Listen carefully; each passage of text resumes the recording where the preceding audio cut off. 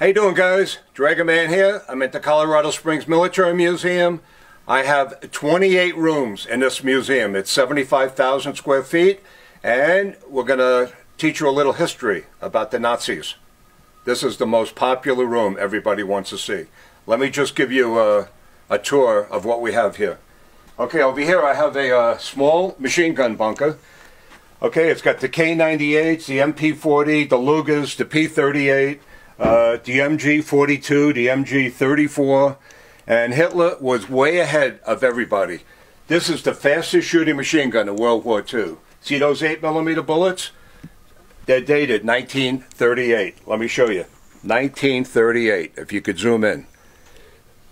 That machine gun shoots a rate of 12 to 1,300 bullets a minute.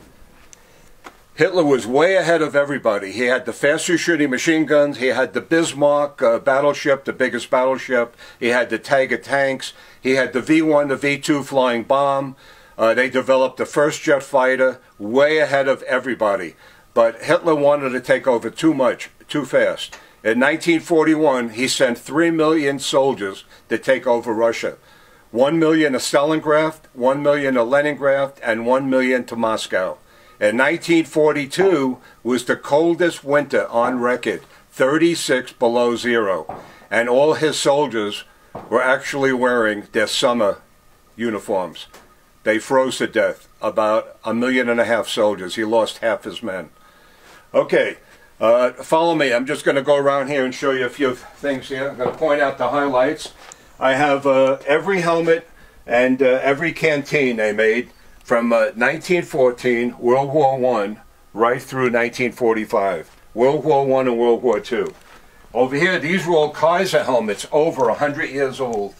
Here, look at all the uniforms that they had. I don't even think they knew what they were. I'm just going to name a couple of them. The first one is the artillery sergeant. Then we got the Panther, that's the tanker. We got the Luftwaffe, that's the Air Force. We have the infantry uniforms. We have the camouflage uniform and the general uniform. Okay, take a look at these helmets. Over 100 years old. These are Kaiser helmets. Look how small the heads were back then. I mean, you know, 100 years ago, people were a lot smaller. There was no fast food. There was no McDonald's. There was no Burger King. There was no pizza. And this is called the Kaiser helmet. Give you an idea, a helmet like this goes for anywhere for around $2,500 to $3,000. Nazi stuff is really worth a lot of money. In fact, my World War I room, I actually had to put the mannequins on my jigsaw in my shop to make the uniforms fit. That's how small people were 100 years ago.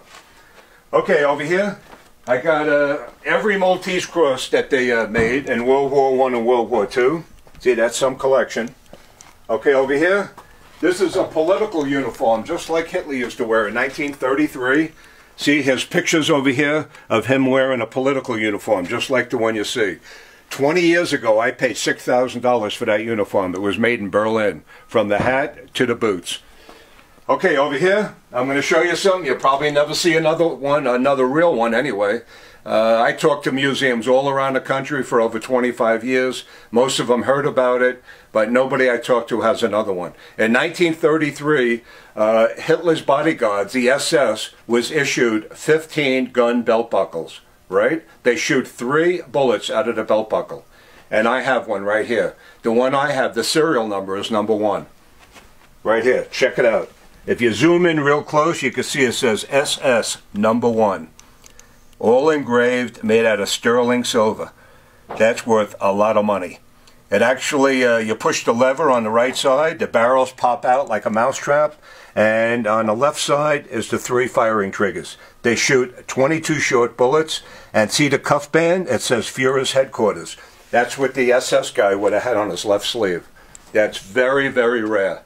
I mean, them Germans, way ahead of everybody. Let's say I'm Hitler, right? And all these mannequins were SS guys protecting me, right?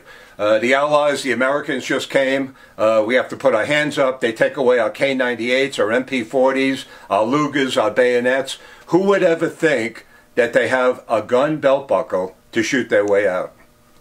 Pretty smart people, I give them that credit.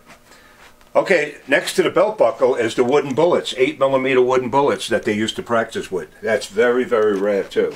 Metal was a big thing in World War II. They don't want to waste any metal. Okay guys, come around the turn here. This is called a Panther Shroud, like they used in Saved Private Ryan. And here's the shells that it fires. I have 2 live shells over there. See, since this is my personal collection, everything in my museum could work. We have nothing to do with the government. Okay, over here, this is most of the handguns, the broom handles that they used in World War I, World War II. Not only are the guns dated back then, but so's the ammunition next to it. Here's the infantry bicycles, the Red Cross bicycles. I got souvenir flags where they took these flags off a government building, let's say in Berlin. Each guy in the squad, 8 to 12 people would sign the flag, and each guy would take a flag home. It's a souvenir flag. I hung this one up because not only does it have the soldier's name on it, but it has the address in America where the soldier lived. These are the shoes they wore. We have the Hognell boots, the Luftwaffe boots, the winter boots, the captain's boots, the lieutenant's boots. And see these boots? These were made in the death camps, the concentration camps in Poland. And these actually weigh about 7 pounds each. And these were issued to the German soldiers when they were trying to take over Russia in the winter in 1972 to keep warm. I'm always getting more and more stuff. This is all the personal stuff, the letters they wrote home, the cigarettes they smoked. All the personal stuff is in that showcase. Okay, you come down the aisle here. This is stuff from the Warsaw Ghetto. We got a picture of Joseph Mengele. He was the head doctor and did experiments in Auschwitz. He killed tens of thousands of people. And after the war, they could never find him. He got away with it. Okay, check it out. Look at the ice pick from Buchenwald concentration camp. I got that from a collector in Belgium. I wasn't expecting to get the picture. All these armbands are issued to the Jews that had to go to work camps. I have every one of them now. And here's a whole list, a page of what each color and triangle means. This is very, very hard stuff to get. Check out the Holocaust uniforms. I paid over $3,000 for each one. This one from Sobor in Poland, Auschwitz, Buchenwald, Dachau. After the war, all this stuff was burnt, buried.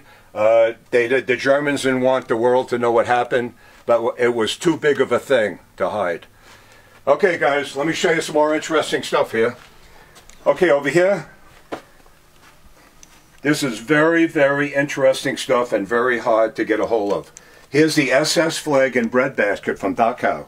They used to feed the prisoners bread and water. This is the entrance of Dachau. Work will set you free. This is the last picture taken of Hitler before he went into the bunker in Berlin. He's given the Hitler youth kids iron crosses to protect Berlin. Okay, real fast, I'm going to tell you about this. Okay, this is the choosing ramp in Auschwitz. All the old ladies, all the young kids, the crippled people, the old men are all on the right side. 80% of the time, that whole line would go to the gas chamber that night. They don't want to be bothered with them. Okay, all the young teenagers and young men on the left side here would go to a work camp if they were lucky. Okay, so they'd have a room about this size, and first they go into a hot shower.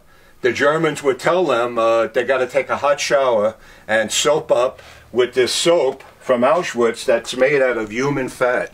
See that? So they'd soap up in the hot water, the hot shower, so it opens the pores in your skin so the Zyklon B gas could penetrate more easier.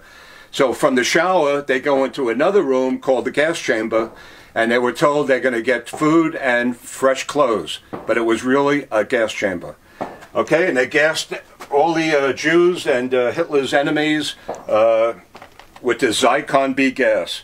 Here, look at the date on there, 1943. I actually have over 24 of these cans, and they were never opened. Listen. The Zyklon B white pellets are still in here. If this opens and it atomizes with the oxygen and vaporizes and we breathe it, we're dead like in 3 minutes. See, this is stuff other museums would never allow. I allow everything. I want everything as realistic as we can make it to teach people about history. Okay? So the whole crowd from the shower just went into the gas chamber. They're all dead like in 4 or 5 minutes. They're all laying on the ground. The Germans aren't going to go in there and pull them out.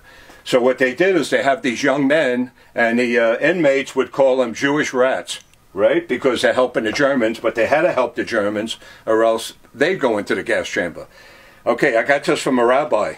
See that? They'd wear these on their uniform, see? On the right or left side. And that means they're a Jewish rat. They're helping the Germans. So the Jewish rats would go into the gas chamber. They'd use these claws. I have 2 of these claws. The serial number on this is 324. Okay, check it out. 324. See that? And they'd go into the room.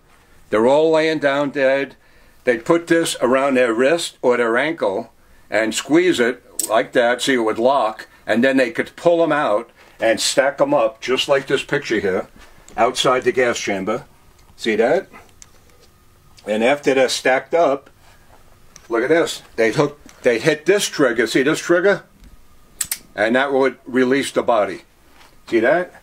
If you were lucky enough to go to a work camp, you would get one of these passport books. I have about 15 of them now. Okay, let me show you this.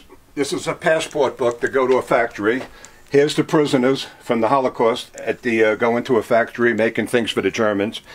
Okay, this is a picture of the fella that went to a work camp. If you notice, it's riveted to the paper, so you can't change the picture. Okay, see the approval stamp? See it's round, the approval stamp? It's stamped. Okay, check this out. I have the original stamp. What do you guys think of that? I'm always getting more and more stuff. Okay, guys.